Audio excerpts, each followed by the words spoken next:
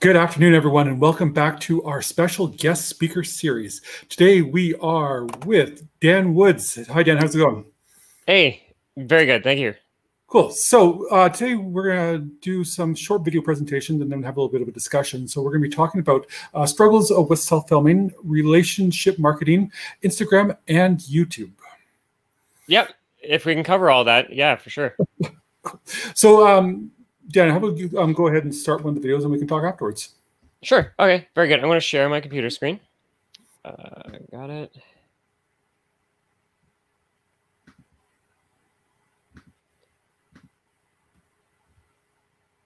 All right, there we go. I'm going to hit play on this first video and then we'll talk about it.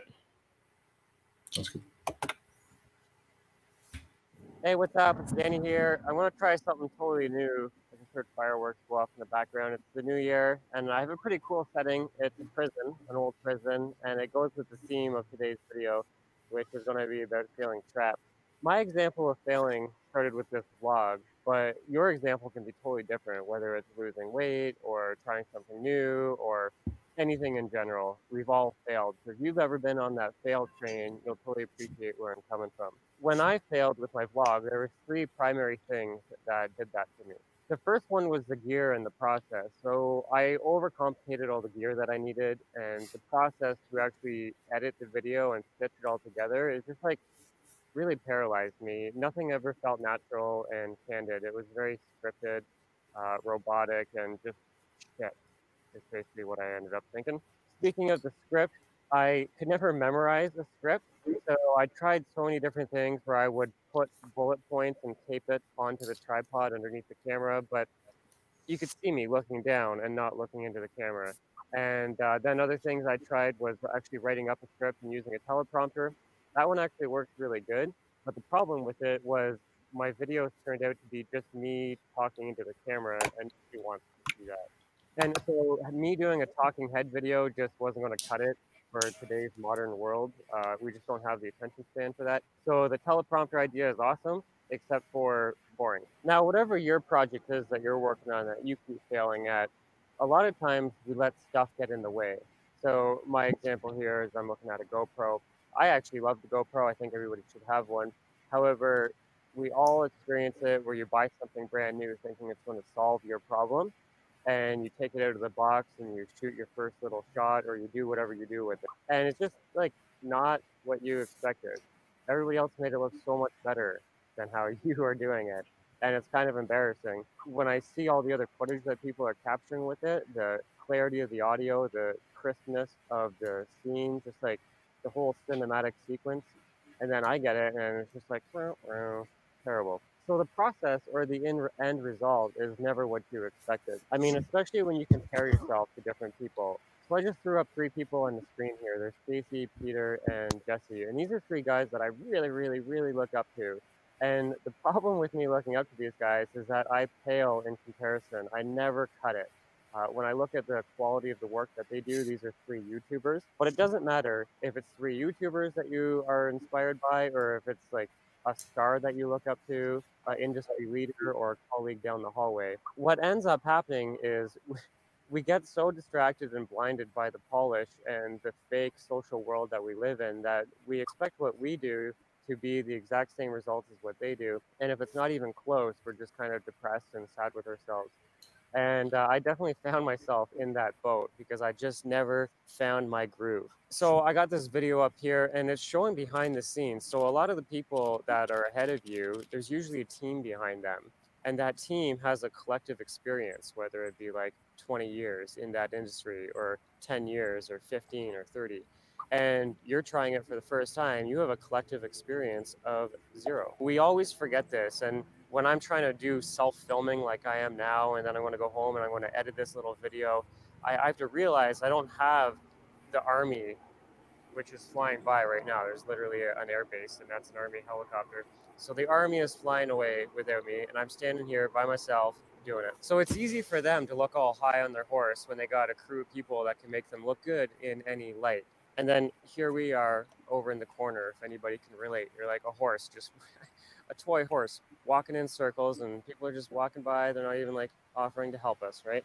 So my problem initially started with the fact that on YouTube, I'm over 500 videos right now, which is awesome. That's not the problem. I got about 300 that are public and 200 that are private. Now, there's an algorithm that YouTube really looks at, and it's called audience retention. That's the playthrough rate. So if it was a 60-second video, what's the percentage of time people will stick through? Is it 10 seconds, 40, 60? Obviously, the higher, the better. Now, my problem with this audience retention is that I have really long format videos. They're like 40 minutes to 60 minutes. And ideally on YouTube, it should be more like 3 minutes to 12 minutes. And so that's a huge problem for me. And because of that, YouTube is going to be penalizing my videos organically when people do searching. So I thought to fix this problem would be to just make shorter format videos, 3-minute to 8-minute videos. So what I could do is take all of my old format videos, repurpose them into fresh content. So I thought I'd flip the switch and create my own lane. I mean, I kept trying to compare myself to other vloggers and compare myself to other people that are doing things that just aren't my strengths and skill sets. So I thought, why can't I just create my own lane? One thing I've discovered in my public speaking endeavors, when I'm on stage and I'm doing a presentation, the presentation that everybody is looking at actually isn't for them. The presentation is for me. It's a visual reference and a visual cue as to what I should be saying and keeping me on track for my story. So why can't I do the same thing where I just use my phone to tell a little story for you? So I'm using Keynote right now. Keynote is an awesome tool. It allows you to create presentations directly on your phone. So everything that you've seen in this video so far, I made on Keynote. All the animations of the text, all the actual videos that you're watching, it's just playing on Keynote, and I'm recording my screen as I talk to you. What's really awesome about this little format, I feel, it gives me an organic script. I'm not reading something word for word and feeling like a robot and unnatural. It allows me to just tell my story and kind of bounce around, but stay in the lane. It also gives me the B-roll overlay footage for you, so that it breaks up the monotony of being so boring, just staring at my face the whole time that I talk. And then also the cool thing about Keynote is that you can do it in portrait mode. So I can create this presentation the size of my phone, and then therefore I can upload it to things like Instagram stories and Facebook stories, and even Facebook and YouTube now allow you to upload in portrait mode.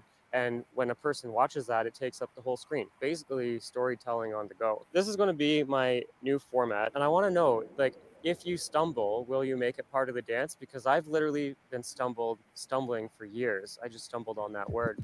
And I've been stumbling for years. Like, literally, I bought my Sony DSLR camera like 3 or 4 years ago to make a vlog. And then I was going to do another vlog of me doing adventures and having fun.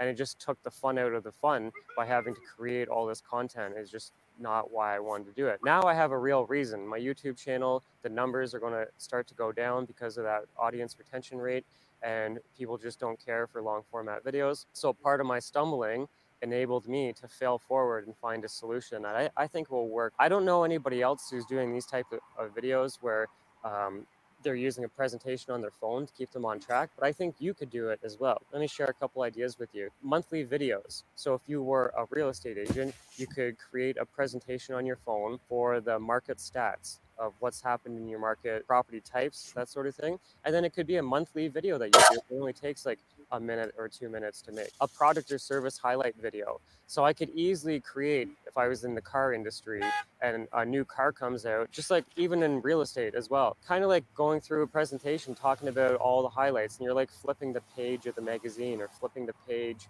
of the brochure or flipping through the listing photos of that property, and you're just kind of talking about them. About you, all real estate agents and all people in business should have an about you, about the team, and or about the company. And so maybe you could start off with making that as your video. And then the client process. So a lot of the videos that I make, I intend on repurposing for multiple reasons. I never make a video just for uploading a video's sake. I always have a reason for it. Many times it's either for a landing page or for like a follow-up sequence to educate a person as to why they should maybe enroll in that product or service. Hopefully I just gave you a couple ideas. I don't know, I'm just kind of, oh, time's up, they're shooting the cannons. So we're standing out front of the prison here. Hopefully you don't feel trapped. Hopefully you fail forward. And on to the next. I'm going to stop that video there. I'm going to come back and we'll cancel the screen sharing. There we go. Okay, I'm on camera, right? You can see me? Yep. Good, cool. And you could hear that audio, I'm assuming, right? So you heard that whole story? Cool. Yeah. So yeah, the video is so important in today's world for real estate agents. It's unbelievable. A lot of agents have this fear of like being on camera, and I totally understand. Like, I get it. I really do. I get it. I understand it's so hard to like self-film. Everything you do, like you buy the GoPro, you take it out of the box, and all the videos you watched online make it look so amazing. And then you get your footage, and it is just so rubbish. It's like dark and shaky, and there's no story. It's just like a bunch of clips you kind of put together. And it becomes like a real challenge. So that video you just watched, 100% was shot and edited, and all the animations, all of it was done on my phone. So I really like the idea of using a presentation. In that scenario, what I did was I had a tripod with my camera. Like, if you look at your phone, if the agents who are listening to this recording look at their phone, you're going to have two cameras, the one that faces you and then the one on the back. Well, it's the one on the back that is amazing. So when I was filming myself, I wasn't like looking at myself in the phone. I was using the back of the phone because it's a better camera. So that was on a tripod, and I just set it to 4K quality. So I had the highest resolution, and I hit record.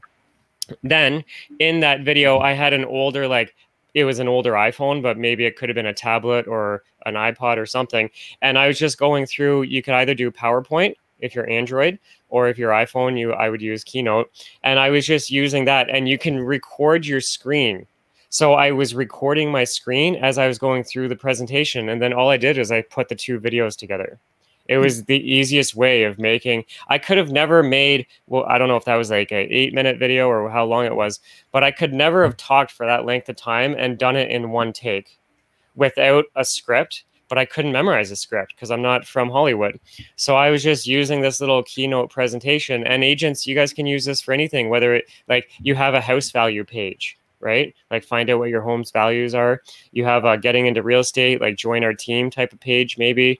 You've got all these things that you do on a monthly basis. Do you do like a monthly newsletter with market statistics? Like, all of those could be presentations that you make on your phone, and you just record your phone and then record yourself going through it. And people are totally cool with you like holding a phone in your hand and you're swiping through. I don't know. It didn't look unprofessional to me, other than that there's a typo, there's a spelling error, and there's a couple transition glitches where, like, if I had better skill, I would have been able to do it cleaner. But that was the first time I ever did that video. Like, I shot, edited, and made that all on my phone just as an experiment to see if I could. And my videos have only improved since I made that first video. A lot of, were you about to say something? No, I was going to say, I find when I'm even trying to do like a minute Facebook Live video is the memorization. Like, I tried a teleprompter app on my phone, and it makes me sound so robotic. The challenge with the teleprompter app is that it forces you to use the front-facing camera, and it's the back one that's better.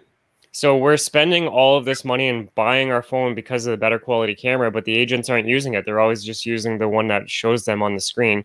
And I understand it's because you want to see like that you're in the shot and that sort of thing. The other trick that I had in that scenario was I have a smartwatch, and so Apple, but basically any smartwatch, and that Apple Watch connects to my camera and is a preview. So I can see a preview of what's in the frame, and I can click where I want the focus, and I can hit record, and I can stop record.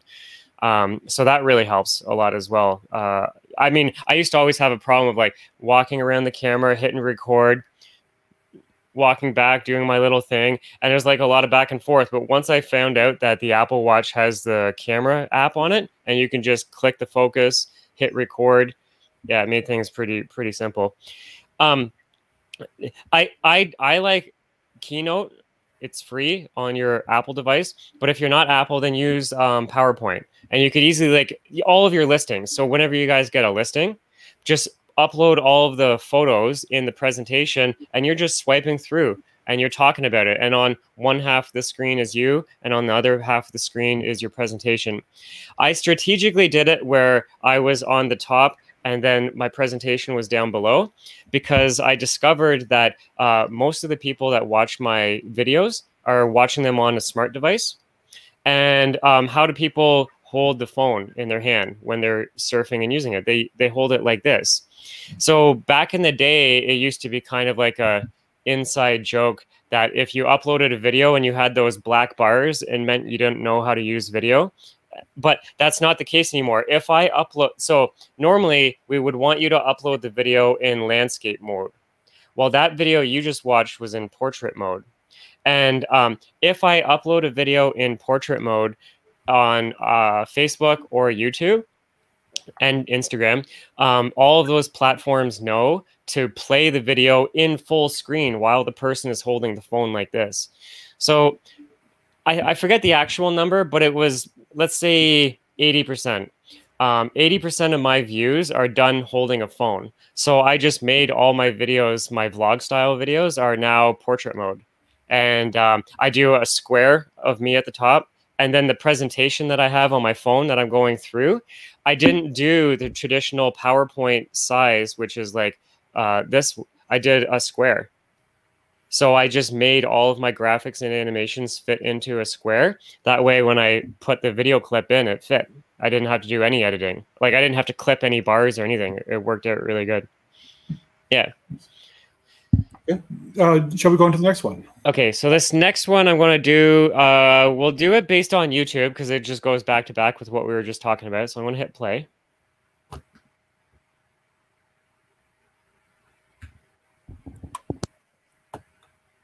Hey, what's up? This is Danny Wood. This is vlog number 4, and on this one we're covering YouTube, specifically how real estate agents can use YouTube to get buyers and sellers. Now, we did a full webinar with special guest Karen Carr.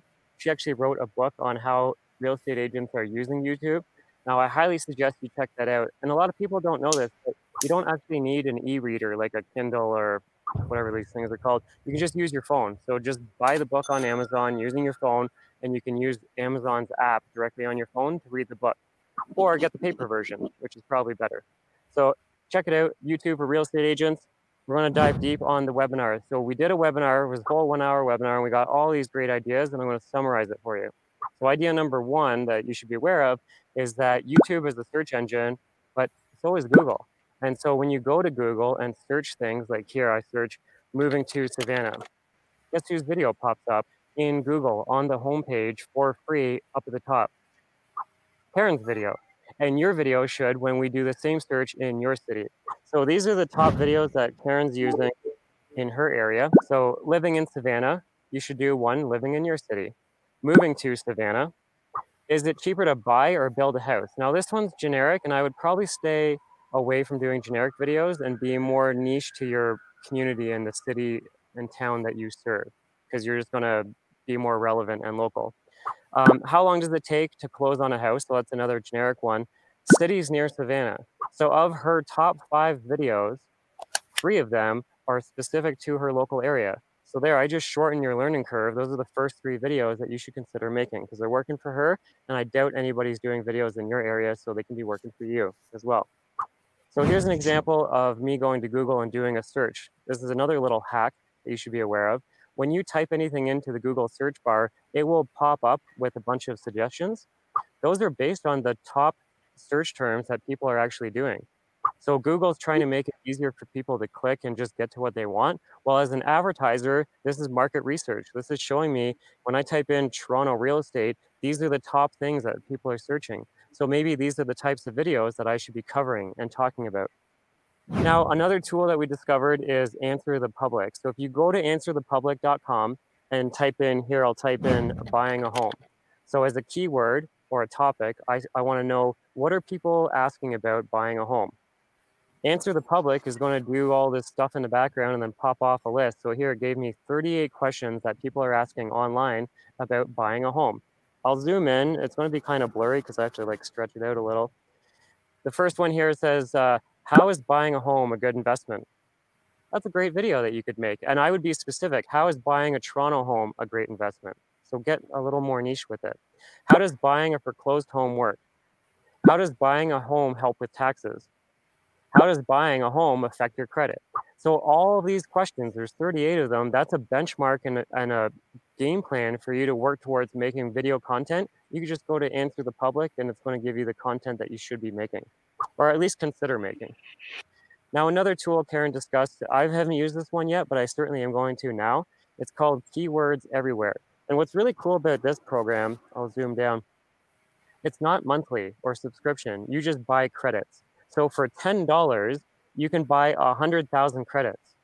And one credit equals one keyword. So you can do research on all the different keywords in your area, and it's going to tell you what's working, what's not, and suggested keywords. Like, it's a really cool tool. And the fact that it's just $10 and most of you will never need more than that, it's a good little resource. I'm glad she told us about that one. She also told us about the 5-second rule, and that's your opening of the video. You got to get right to the point. You can't have those canned animated logo sequences buy off of Fiverr, for example. It's just not that good of an idea because people don't care about you and your brand and your logo. They care what's the video about and how's it going to help me. So you need to get into the 5 W's, the who, what, where, when, why, and get right to the point. Some people can get away with having like slow motion animated sequences of you like opening the door and looking all cool and the wind's blowing in your hair and stuff. If you can rock it, great, but I'd say most people don't care about you that much and they care more about the content that they're about to watch. So just get right to the point if you can. Now, speaking of Fiverr, one of the things that you can do on Fiverr that's a great idea is outsourcing your video editing. So you can go to Fiverr and find a whole bunch of video editors that can work for like $5, $10, $30, $60, whatever you want to pay depending on the quality. And Fiverr is a really good resource for that. Now, I personally don't use Fiverr as much as I use Upwork. I love Upwork. I'll tell you a story.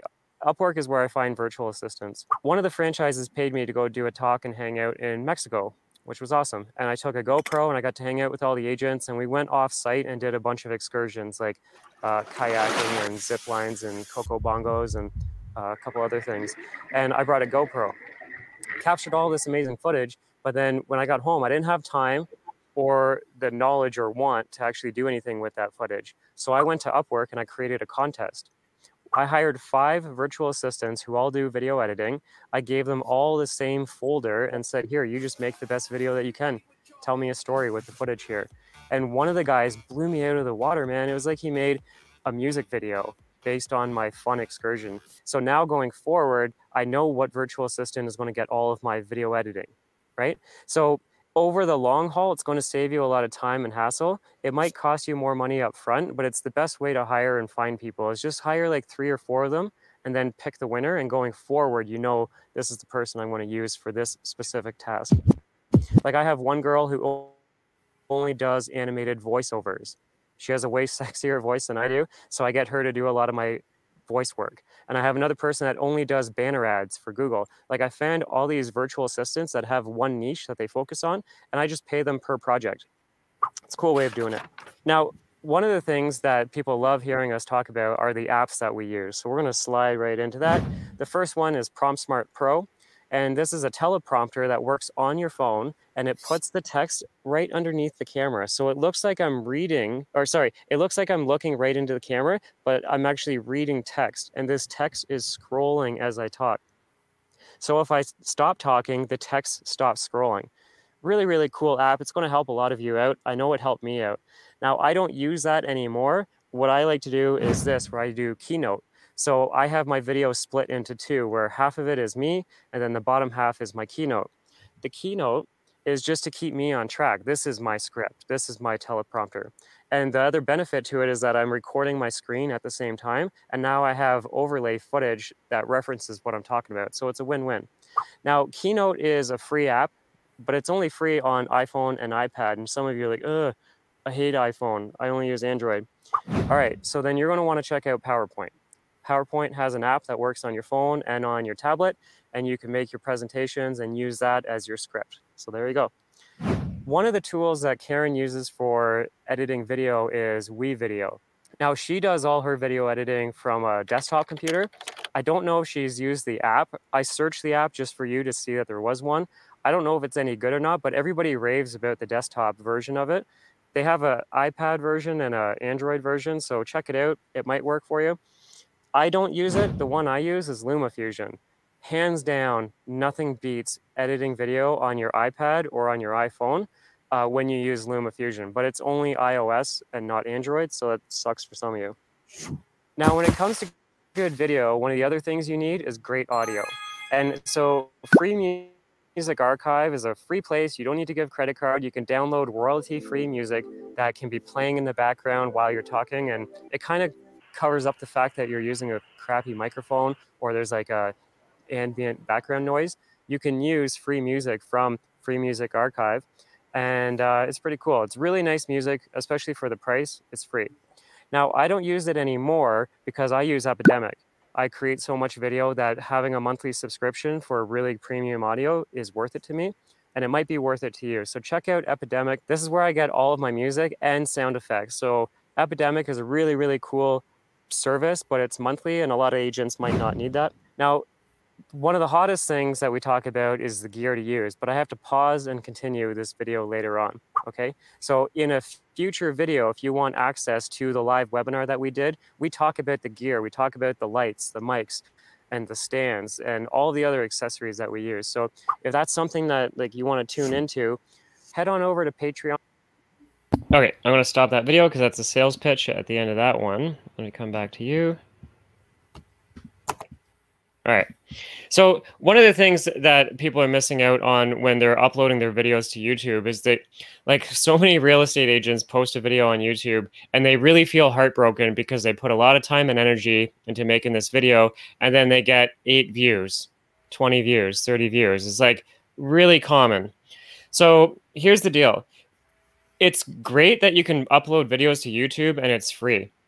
Now, I'm not uploading my videos to YouTube for the video. I'm uploading my videos to YouTube because I'm going to spin that into content as a blog on my website. That's the real power. That's the link most people are missing out on.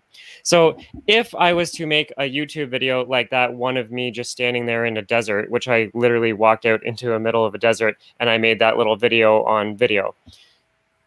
A video on video. And so I took that video and then I repurposed it into content as blog content for our website. I repurposed it into a follow-up touch for a certain type of lead that we had. I repurposed it into, I could have taken that audio and used it as a podcast. Like, there's so many ways that you can repurpose and leverage a YouTube video.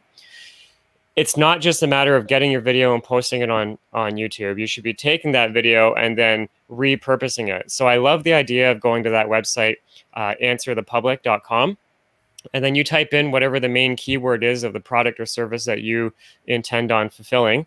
And then it's going to give you a list of a whole bunch of questions people are asking based on that topic. Well, now what I would do is I would make a video answering each of those questions or talking about those topics and discussions. Once you have that video, you then, I don't know if I even mentioned it in this recording you just watched, but there's a tool I like to use called rev.com, where you can take a video, upload it, and it will transcribe the video into a written transcription. So there's a lot of programs that will do that for you, like automatically, but they're garbage. So with rev.com, it's $1 a minute. And most of your videos are going to be like what? Most people's videos are 1 minute to 3 minutes in length is a pretty common number. Mine are more like 8 minutes to 15 minutes. So it's like $15 per video for me. And that's US dollars. So it's like $30. Just kidding. And so you can take that audio transcription. And what's cool about it is that a real person vets it. So they automatically generate the transcription, but then they go through it with a fine-tooth comb. It's not perfect, but it's like 99% perfect. And so I'll take that written content and now I can repurpose it for our blog. And that's the whole power. The video is to help me make better blogs, and the blogs is what gets me the traffic. It's not, I mean, it is true that Google and YouTube are the same company. And if you do a Google search, in her example, it was like moving to Savannah or relocating to Savannah or whatever it was. And what comes up at the top of the search results? her YouTube videos. Well, the same is true for my YouTube videos as well. And that's great. But what about getting your website ranked? That all comes down to better content and more of it, and fuller, richer content, like a longer, deep, fresh, original written post is golden. And so using video is an awesome way for you to do that, for sure. Did anything strike a chord with you that you wanted me to touch on? No, you're like, I'm getting a whole lot of great ideas, like the whole using Keynote at the same time.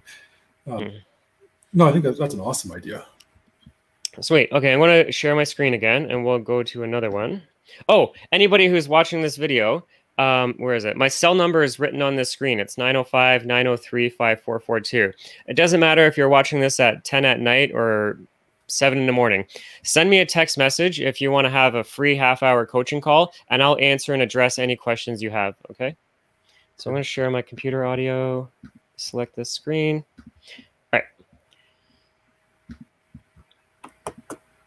So this next one I want to talk about is Instagram.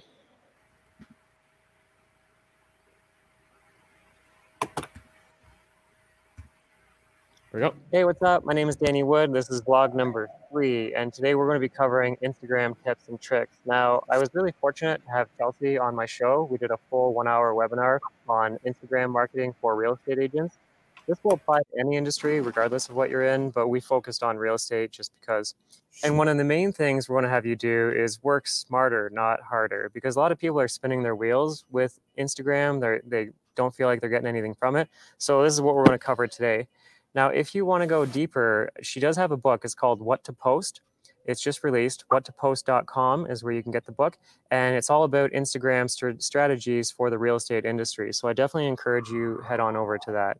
But I want to uncover what we did for the webinar. So we did a 1-hour webinar. I'm going to shrink it down as much as possible to just the highlights.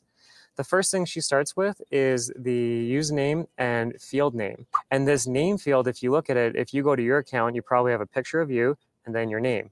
Makes a lot of sense. But she says Instagram has 2 fields that are searchable, the name one up at the top, and then the one underneath your profile picture. So the one under your profile picture, you should actually probably use for keywords if you want free organic growth. So her example is better than my example. Hers says Instagram for real estate. So think of what are the things that you do. Toronto real estate? Maybe you want to put that in there because it's searchable. The rest of the bio is not searchable. So you really want to leverage this for all that you can. The main thing she's going to ask a person when she's doing an audit with them would be, are you on a business account or a personal account? And a lot of people fear this because they don't want to be on a business account, because we all know what happened with Facebook with the business page. It's just like everything tanked, right? And you like the way it is. Well, she says there's no negative impact on having a business account over the personal account. There's just a bunch of extra positives and bonuses that you get. So why would you want to miss on that? So there's no algorithmic difference whatsoever. So you should be on a business page. The only difference I found was if I posted something on my personal Instagram and I shared it, it would go to my personal Facebook. And I like that. That was a good feature. But once I used the Instagram for business, then it wouldn't link the two. It wouldn't go to my personal Facebook. And that's the only drawback that I found. But everything else is way worth it. So first of all, you get a contact button. So you can add a contact button on your Instagram account now. And it's not new, but it might be new for you. Wouldn't you like to have people calling you? You can add a call, a text, or an email button right on at the top of the page. So I use this and I'm getting calls, right? And I'm not saying that you're going to use it and you're going to start getting calls, but if you're not using it, you're definitely not getting calls, right? So take a look at that. You can add a contact button because you're using the business page. During the live webinar, I was shocked to discover this, that it shows analytics of all of your content. And you can really slice it many different ways to look at it. But the main thing that I got was, of my top 3 posts, all 3 of them were IGTV videos. Well, you know what that means to me? I need to make more IGTV videos. So it will show you what's working and what's not. And I'm not saying your answer is that you need to make Instagram TV videos. That's what my audience tunes into. But maybe your audience will tune into pictures of cats versus dogs, as an example. So you'll see the common threads, and then you'll be able to maneuver strategically, working smarter and not harder.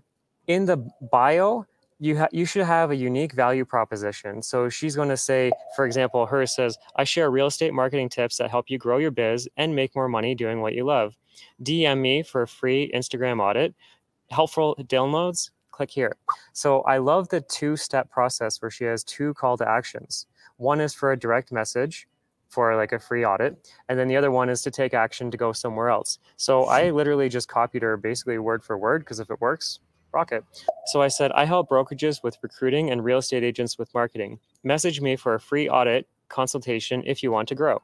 And then I give them the link to take more action. So I really like that two-step process where you add two unique value propositions into your bio. I mean, if you're not, then you're not getting anything, right? So take a look, use what we're doing, modify it to be your own. One of the things I discovered is that the Instagram stories, I thought they were all just deleted. They'll have a 24-hour shelf life and then they're gone. They're archived. So you can go back to all of your past stories, pull them together and group them into different groups, like a highlight. At the top of this page here, I have a banner and it has the different icons. So I put speaking, recruiting, marketing, and blog, but maybe you want to highlight friends, family, food, and fun, or whatever, right? Think of it as like a mind share mission of all the things that you're up to in life, and somebody goes to your Instagram account, what's the thing that you want them to know about you? So that's what these groups are all about. And the fact that they're archived, you can go back in time and create a clean slate of a whole bunch of little groups of archived stories. It's pretty cool. You should be doing it. I don't know why you're not if you aren't. And you can head on over to Etsy and search Instagram story highlight icon. And there's hundreds or thousands of them already made. You can just buy them, $5 or $10, download a pack of them, and then you've got concise, clean branding across the top of all of your highlights, like little buttons. And you can see mine here. There's a real estate example I put on the screen. There's tons of real estate examples that are already done for you. You don't even have to design them. Now for our Instagram stories, we're using this approach. It's a strategy. We're looking at the screen size, and then we're dividing it into 3 sections. The very top section is a banner for your branding or a call to action or whatever. And then we use negative space. That way we could add things like buttons and text and stickers. And then underneath that is going to be the photo of the actual post. So when we post something, we actually break it up into 3 sections, and we make sure to include lots of room for negative space. That way we could add things like hashtags and usernames, or we could add things like interactive buttons. Otherwise, you're putting your content on top of other content. So pre-build your story with the thought of having a negative space in mind. Now, of all the tips and tricks that you're going to learn from anybody on any social media platform, the answer is always going to come down to engagement. So if, for example, you have 500 friends on Instagram and all 500 of them post something today, are you going to see all 500 posts? No, you're not. And so how does Instagram determine whose posts they're going to show you? Here's an example of how I did that strategy. I posted this on Facebook and I said, hey, we're doing a webinar. We're going to record it. You can join live. Who's interested? It's basically what I said. And 180 people commented saying, I do, I want it. This is my email, whatever. So I used it as an opportunity to build and grow my database and my sphere of influence. Now, had I just posted on Facebook saying, hey, I'm doing a webinar. This is the date and time. This is the link to register. Do you think I'd get 180 people? No, I'd probably get like 5 or 10 or something. But because I got really interactive with it and I would comment and tag them back and then thank them and private message them, it's all part of the algorithm. So now when I do another event like this, I'm going to be higher on their awareness radar. It's awesome. So the 4 main ways that you can increase your engagement would be direct messages. That's probably the biggest one. If you can get a real conversation with a real person and it goes back and forth multiple times, that's huge. So now when you post in the future, there's a good chance that they will see your posts. Comments, likes, story replies. Those are all easy little touches that don't cost you anything. It's just like, here's the thing. It's called social media for a reason. You got to be social with it. If you're not going to be social with it and you don't want to do it, that's fine. Just don't waste your time not doing it.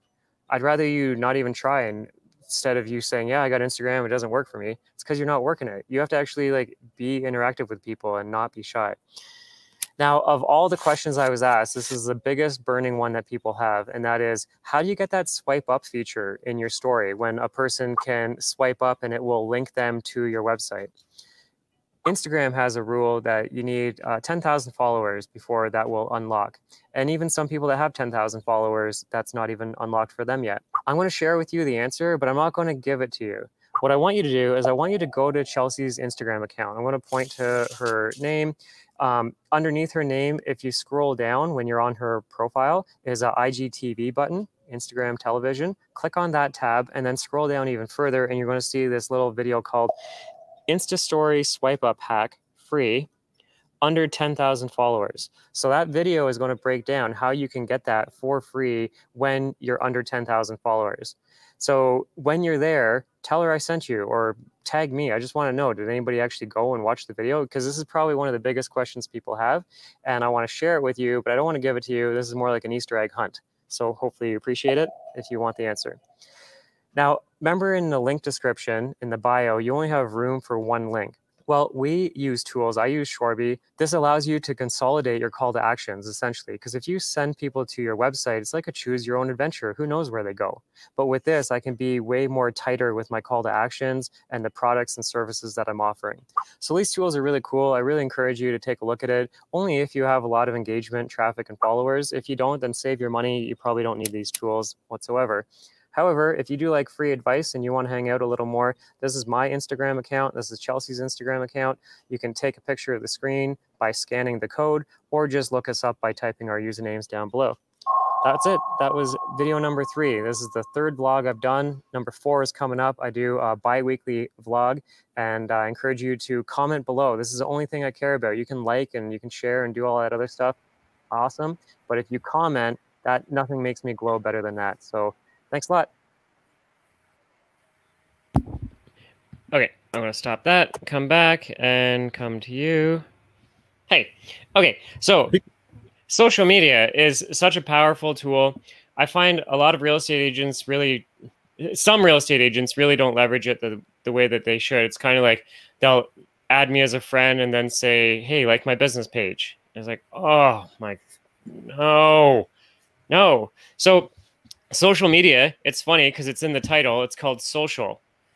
You're supposed to be social with it. It's not a sales channel for you. It's not like I mean, it is an advertising platform for sure, but go with the 80-20 rule, where 80% of what you do on social media is positive, colorful, share-worthy, personal, relatable, all of those things. And then the other 20%, business. So of every 10 posts, 8 of them are not business, advertising, hey, take action, call to action type of thing.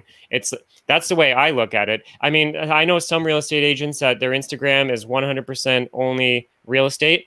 And if it works for them, awesome. Everybody can do it their own way. Now, generally speaking, as a general rule of thumb, most real estate agents listening to this would be better off on the 80-20 rule. They'll get more engagement. They'll get more conversations. It's just like, here's a trick that I do.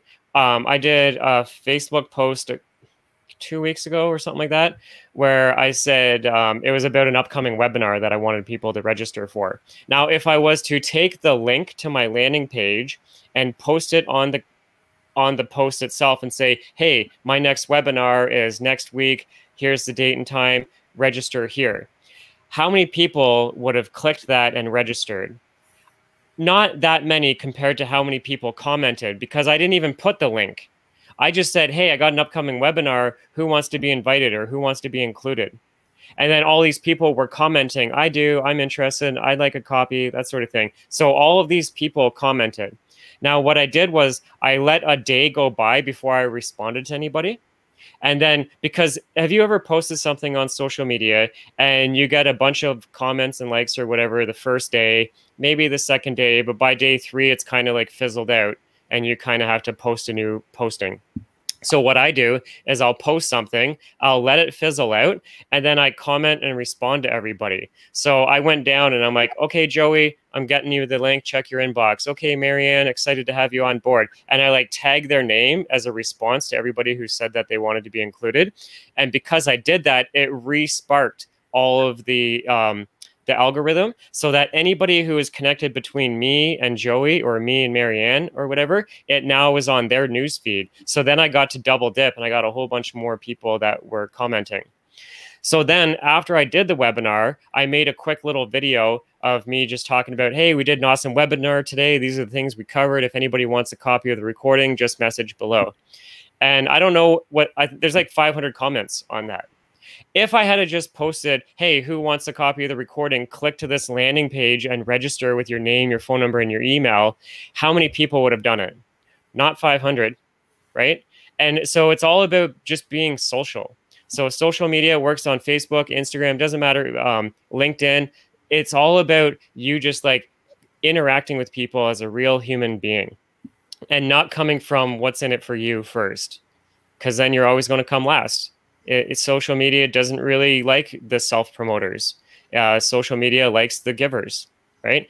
And so I really have a simple rule set of I will private message people. I will send voice messages to people. I will like their photos. If they do an Instagram story, I will interact with it. Not to game the system of like I'm some sort of weird loser that just sits behind a desk talking to people that I don't even know. I do it with true intention with people that I actually like and care about. And so it's just a way to interact. But Facebook and Instagram, they're tracking everything. So when you're scrolling through your news feed and you slow down to look at that one person's photo, they're tracking like how much time, and then you keep going.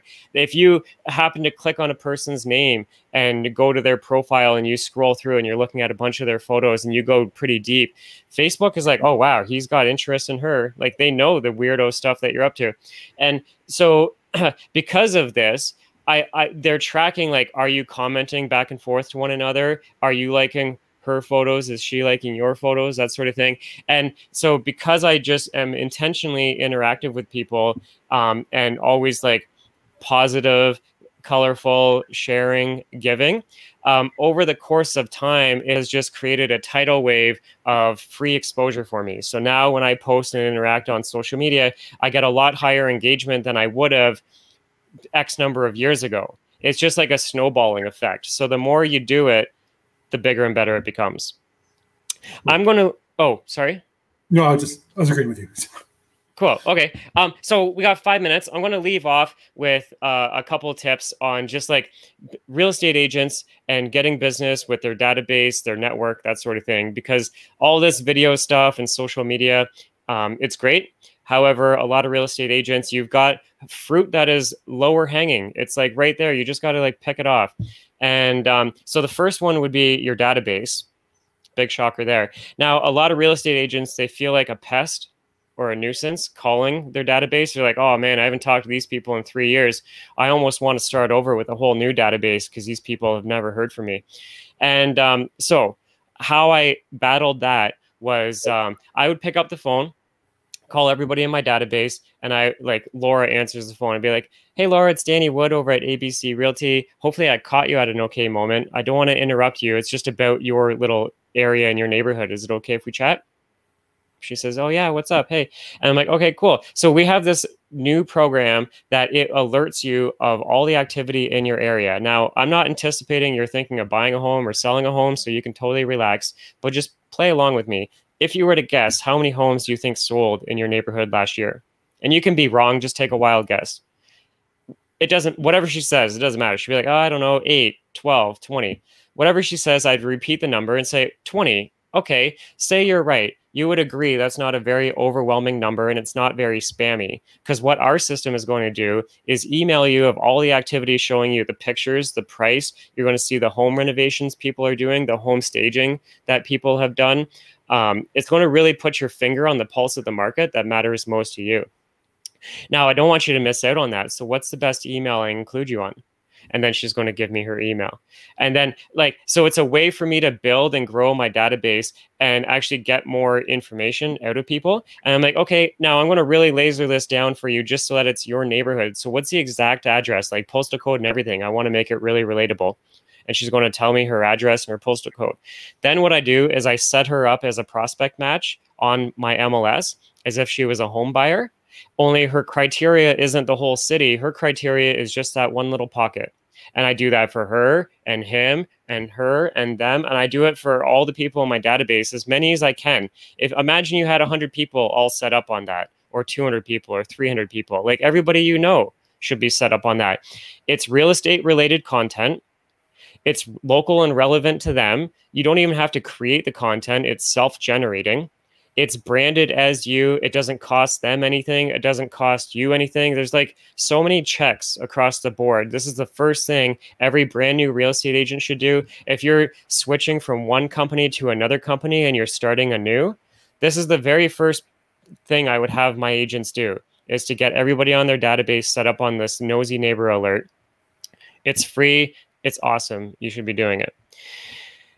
I used to also just use Craigslist and Kijiji to contact the for sale by owners, but I never called them to have the for sale by owner conversation, because it was all about like objection handling, and they're kind of grumpy people and they don't really like realtors and they don't want to pay commission, that sort of thing.